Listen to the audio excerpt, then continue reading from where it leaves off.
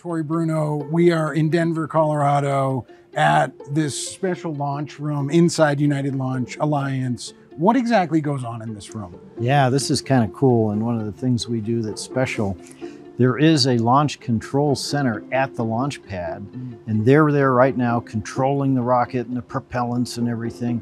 Meanwhile, every piece of that rocket has an engineer who's responsible for it. They're in this room, and they're looking at all the same data.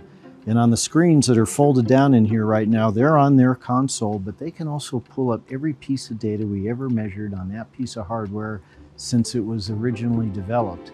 So they're helping to solve problems, they're monitoring to make sure the rocket is safe, but a big part of what they're doing is making sure we launch during the window because things come up.